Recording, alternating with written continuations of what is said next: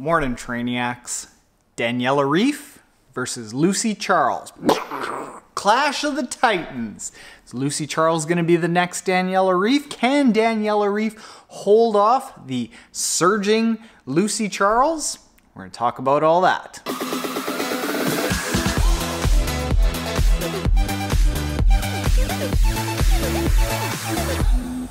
So since Lucy Charles stormed up to second place on the podium at the Hawaii Ironman World Championships in 2017, a lot of people have been speculating that she would be the next athlete to unseat Daniela Ryf in the full Ironman and half Ironman distance.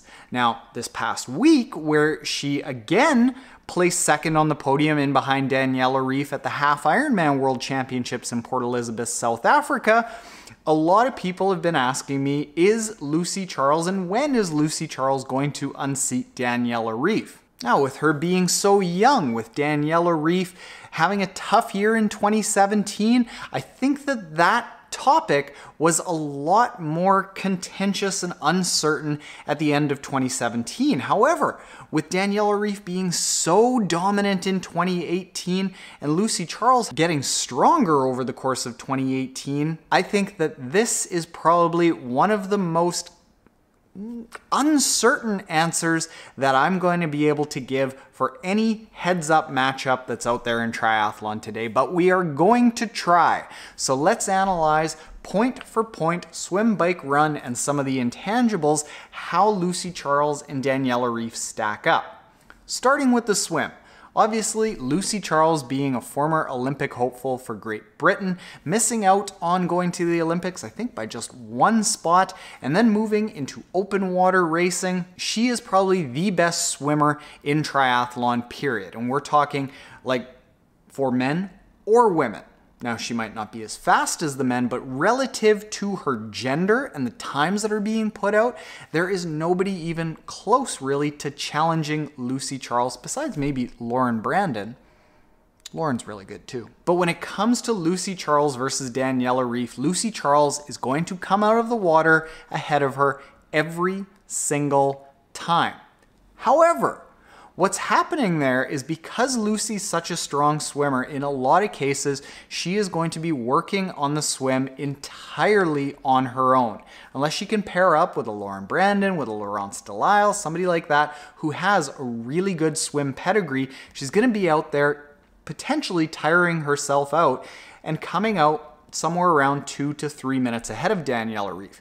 Daniela Ryf comes from an ITU sports background where she had to be an amazing swimmer, so she is an amazing swimmer coming out in the front pack, and she has been smart enough to basically just sit into the front pack and making sure that she gets out in that front pack, able to attack on the bike. But because she sat in the front pack, not at the front of it, she's kind of been pulled along, and I think that potentially she might be a little bit fresher coming onto the bike than Lucy Charles. Not positive about that though. So let's assume that in just about every single race, Lucy Charles is getting out 2 to 3 minutes ahead of Daniela Ryf in a full Ironman, and Daniela Ryf is gonna have to work to catch up to her on the bike. Now, Daniela Ryf is the best female cyclist in long distance racing. Maybe one of the best female cyclists ever in long distance racing. But there's a really interesting dynamic that Lucy Charles, getting out so far ahead of the pack, she's working entirely on her own to hold off a charging Daniela Ryf that can use a little bit of the group dynamics, even being, I think it's 11 or 13 meters in behind anyone who's in front of her. That'll still save anywhere between about 2 and 4 watts as she's going through the field to catch up to Lucy. She can use a little bit of that pack dynamics to get up to Lucy while Lucy is just out front pedaling on her own. And we saw that in 2017, in the last 40 kilometers of the bike ride in Kona, that Daniela Ryf essentially time trialed and boom, broke Lucy Charles, riding away from her, leaving her several minutes behind coming into T2.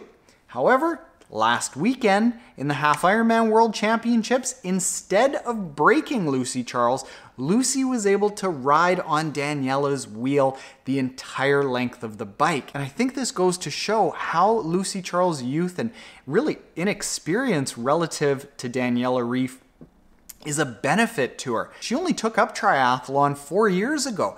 So just every single year, she's going to get stronger and stronger on the bike. And what we saw in 2017 is that she didn't have the stuff to stay on Daniela's wheel. In 2018 at the Half Ironman distance, she did.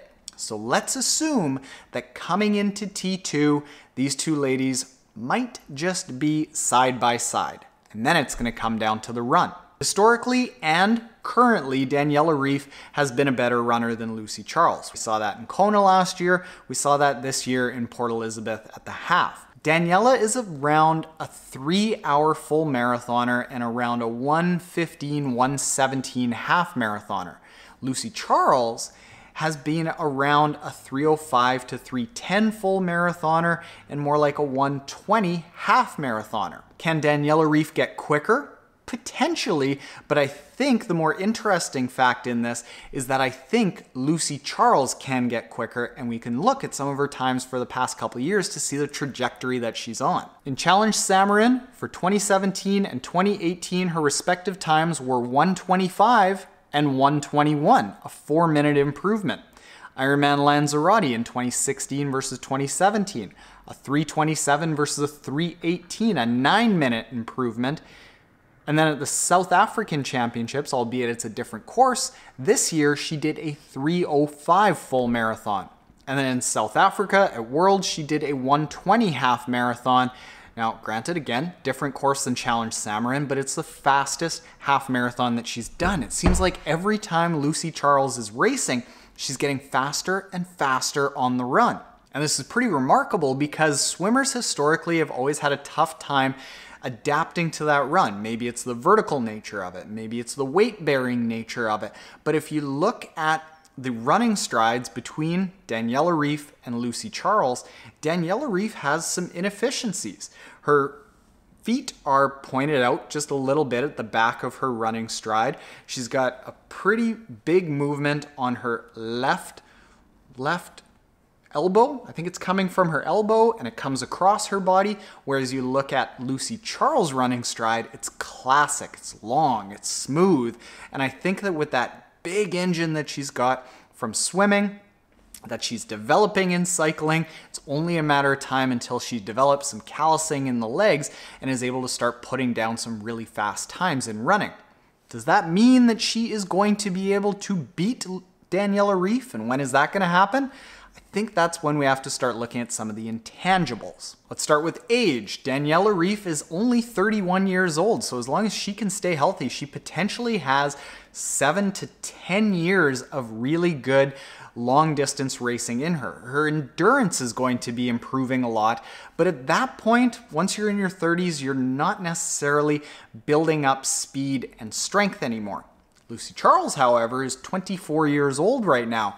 She's able to build endurance, she's able to build speed in both cases, and because she's so young in the sport, she is constantly just putting more and more miles into her legs on the bike, which is already proving to be very beneficial, and more miles in her legs on the run, which hopefully she can keep progressing.